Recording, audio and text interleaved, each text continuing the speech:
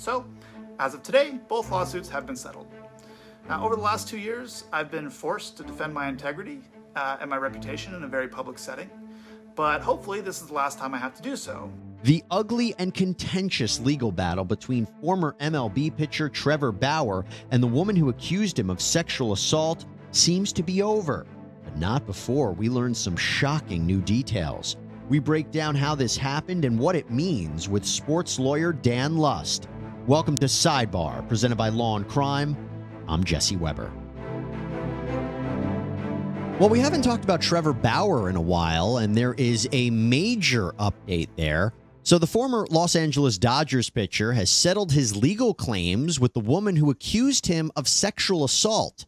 Now, before we get to that, let's do a little bit of a backup here. So Lindsey Hill accused Trevor Bauer of sexually assaulting her during 2 encounters back in 2021. He was actually suspended for a season. He was playing for the MLB. He actually went to play baseball out in Japan, currently doing that now. Now, Bauer did concede that the two engaged in rough sex, but he adamantly denied these assault allegations. He also filed a defamation lawsuit against Hill. In the suit, quote, that she fabricated allegations of sexual assault against plaintiff Trevor Bauer, pursued bogus criminal and civil actions against him, made false and malicious statements about him, and generated a media blitz based on her lies. He also filed defamation lawsuits against the outlets Deadspin and The Athletic, and The Athletic's former writer Molly Knight. In the lawsuit against Knight and The Athletic, Bauer's attorneys wrote that Knight and The Athletic, quote, defamed Mr. Bauer by creating and spreading the false narrative that Mr. Bauer fractured the complainant's skull. But it seems that Bauer actually lost his lawsuit against Deadspin. The judge dismissed it, and he ended up dropping the lawsuit against The Athletic after they posted a clarification. But let's go back to this lawsuit against Ms. Hill. So Hill countersued Bauer for sexual battery and battery, even claiming that Bauer punched her in her private area. She even tried to get a restraining order against Bauer, but that was unsuccessful. The judge found that her petition was, quote, materially misleading. In a video posted after the announcement of this settlement, Bauer talked about this decision from the judge. It's extremely rare for a request for a restraining order to be denied because the standard of proof that you need to obtain one is extremely low. So you can make of that what you will. We are thrilled to announce that Law&Crime has a brand new 5-episode podcast out called Severed Affair, all about the gruesome murder of Shad Therion. Using Law&Crime Network's gavel-to-gavel coverage, Severed Affair provides an in-depth narrative all about the disturbing case of Taylor Schabusiness. Also, the Law&Crime original podcast has exclusive audio and court footage that pieces together the gruesome murder. You can listen to Severed Affair now exclusively and ad-free on Wondery Plus. Join Wondery Plus at the link in the description or on Apple Podcasts.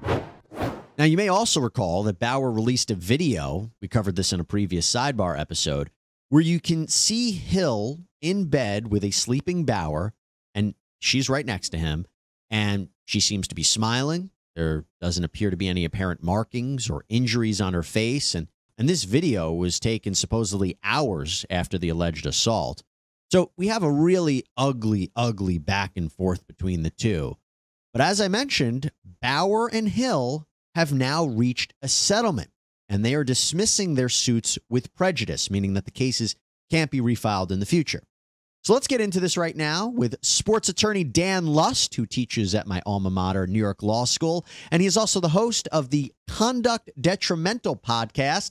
Dan, good to see you. It's been some time since I've had you on the Sidebar podcast.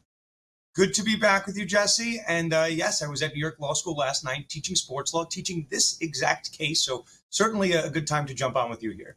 And yet you never invite me, and that hurts me. And that's a topic for a different discussion. Off the record, an invitation was made, but we'll deal with that.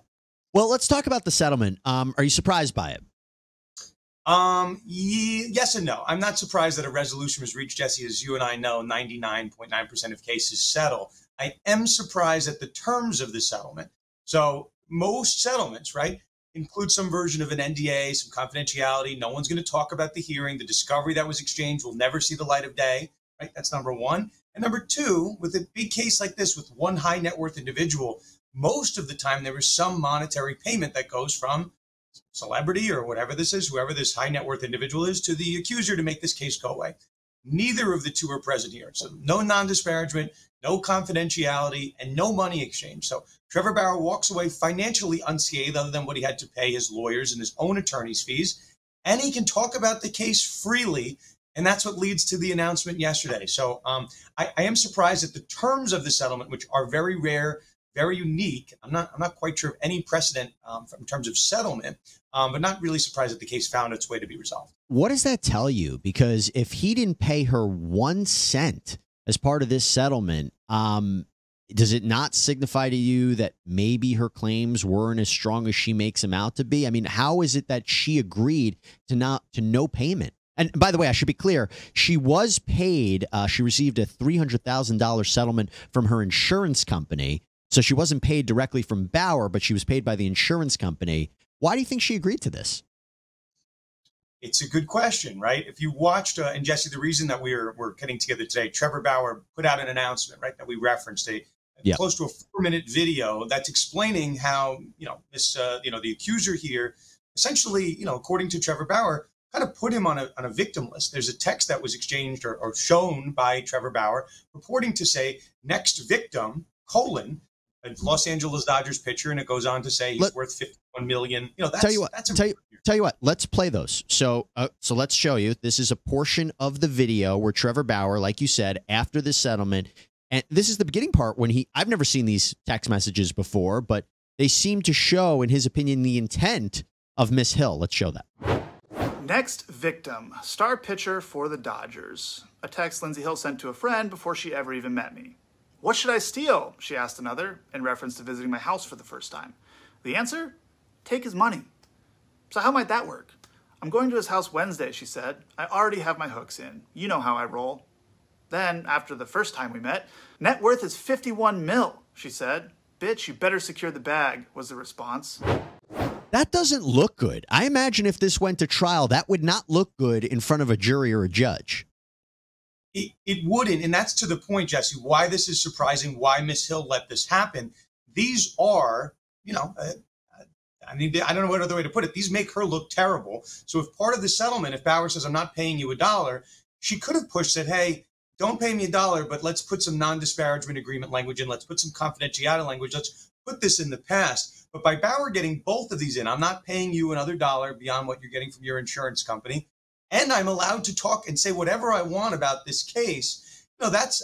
I'm gathering that's what happened. But Ms. Hill had to know that these texts don't look good. And to the point earlier, Jesse, that you raised, the only one that's really seen these texts that's outside of Mr. Hill and Mr. Bauer appears to be this judge in California who denied the temporary restraining order. And as you mentioned, right, the judge in that case found Ms. Hill's testimony and her texts, as the judge saw in that case, to be, quote, materially misleading. So we've always known there were advantageous texts to Mr. Bauer and bad texts for Mr. Hill. Very odd to get a temporary restraining order denied. The burden there is very low. So we knew the texts were bad, but I think these are even worse than we suspected. I mean, these do paint Bauer in a good light.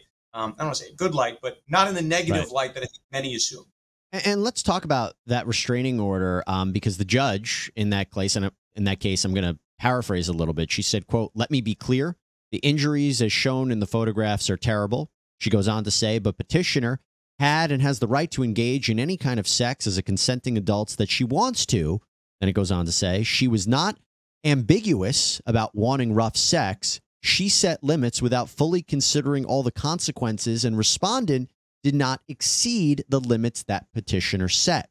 So when he says that, that it's extremely rare, like you mentioned, for a judge to basically not grant this restraining order, is his take on this right? He mentioned it in the video. Based on what the judge found here, that was significant. It was significant. I mean, what this is at the end of the day is it's consensual. Well, I don't want to say consensual act. It's a sexual act between two adults. The issue of is it's consensual or not. So, Jesse, to the point that you just raised, we haven't seen all of the text here, and Bauer's saying he's only releasing a small portion of them. So we haven't seen all of them. What the judge is insinuating, what Bauer's insinuating, we have not heard from Ms. Lindsey Hill at all. But what this impartial picture that we have seems to show text between two individuals consenting to some form of rough sex. Where the consensual act can go to non-consensual is, hypothetically, and we don't know this to have occurred here, if Mr. Bauer at any point of time rendered Mr. Hill or Miss Hill unconscious and then performed some type of act while Miss Hill was unconscious. By law, you can't consent to certain acts while you're unconscious, even if you agreed, right, to be rendered unconscious. In that period of time, you still can't consent to those acts. So that's where we found this kind of gray middle area to be, and that's what the judge seems to be pointing out here, that she maybe consented all the way up here, but that Mr. Bauer did not cross that line if and when she was rendered unconscious. That there is a line here where the consent never was lost. Bauer never performed some act that he was legally incapable of consenting to. Again, that's if you have a consensual act and we never got past those bounds of permissibility, why do we need a temporary restraining order? That's really the point. I mean, look, we'll never know really what happened between them. But I tell you, I think it's interesting you mentioned the settlement and how I guess they're both free to say what they think about the case, which, again, seems strange if he's suing her for defamation, because after the settlement, she tells the Washington Post that it was never about money in this lawsuit, but she said, quote, "I can't stop Trevor Bauer ever. But if I make him think twice before doing that again, it's totally worth it." Now, this case was dismissed, as I said, can't be refiled, but does she have to be careful about what she says about Trevor Bauer in the future or not? Yeah, I'm sure, and we have not seen the settlement agreement, but I'm sure there is language in there, and as there would normally be, you can't commit, right, actual malice. You can't commit defamation against someone. So what Bauer is saying, likely, right, it's not waiving any defenses. Lindsey Hill is not saying, I'm not going to sue you for defamation. Maybe that language is in there, but I would imagine that Bauer and Lindsey Hill are both kind of guided by normal defamation principles. You can't knowingly say something false about the other person. Bauer seems to, for lack of a better term, have the receipts here. I will point out one thing, and Jesse, you mentioned it, right? There was this temporary restraining order. Bauer files a defamation lawsuit, and Lindsey Hill responds with a countersuit for some form of sexual assault. So just for figuring out the strategy, as we know in defamation, Jesse, you know, I know, and I'm sure the listeners know, the truth is an absolute defense to any type of defamation case. So Bauer's suing for defamation, and he's saying, what you claimed about me, you said I assaulted you, is false. And you're doing so maliciously with actual knowledge. You know it's false. And Lindsey Hill, that's the right move legally. Say, you know what? I'm actually countersuing for assault, because if I can prove that you assaulted me, that's the truth. And that's an absolute defense that whatever you could bring. I will say this, and I follow all these sports stories. Just another analogous story in the sports world. Trevor Bauer here, we should mention, there's one accuser that we're talking about, Lindsey Hill. Major League Baseball suspended Trevor Bauer initially for 2 years before reducing it to 1 year for seemingly other acts while he was with the member of the Cleveland Indians, as a minor league affiliate. So there are other acts that Major League Baseball suspended him for. That has nothing to do, seemingly, with why he was in this involvement with Miss Hill, right? That's Mrs. Hill's action, has nothing to do with Major League Baseball. Major League Baseball hasn't told us why he was suspended for 2 years, but there's an understanding, and it seems to be the case, that those may have been related, but we don't know that for certain.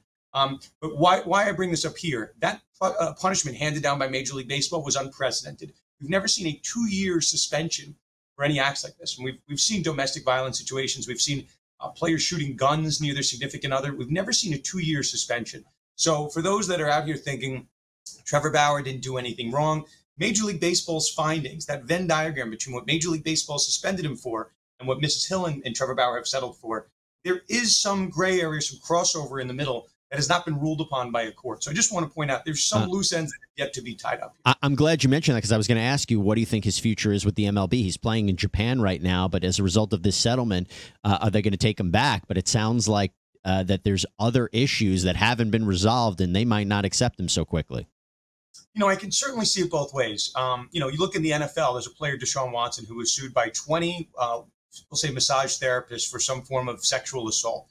Trevor Bauer never filed any type of defamation case there. He's playing in the NFL right now, and not only is he playing, he's getting paid $230 million to play in the NFL. So there's been no adjudication in that case. Those cases are scheduled for trial. So there is a track record that's ongoing right now for a top-level athlete to be playing while a lawsuit is pending in the background. Bauer has no outstanding lawsuits at this point. There's nothing pending. So Bauer this past season played for the Yokohama Bay Stars overseas. He played decently well. It's a guy that won the Cy Young Award less than 3 years ago. Certainly is talented to play enough in Major League Baseball. But Jesse, to your question, the fact that this case settles and the fact that Trevor Bauer puts this thing out that really maybe puts to bed one of the accusations weighed against him. So it doesn't really close the loop on everything. I certainly think it's possible that he plays again in Major League Baseball, but this by itself does not close up all of those loose ends. There's not a neat bow tied on all of this. So could he play in Major League Baseball again? Sure. The suspension is now over, but it's going to take a team to take a risk knowing that those loose ends are not tied up. I'm glad you mentioned that because I think a lot of people just assumed it was about this, but clearly there's more at play here. Dan Lust, thanks so much for taking the time to come on to explain all this. Appreciate it, sir. See you next time in my class, Jesse. I'm going to give you a date. And I'll be there. I'll be there. All right, everybody. That's all we have for you right now here on Sidebar. Thank you so much for joining us. Please subscribe on Apple Podcasts, Spotify, YouTube, wherever you get your podcasts. I'm Jesse Weber. Speak to you next time.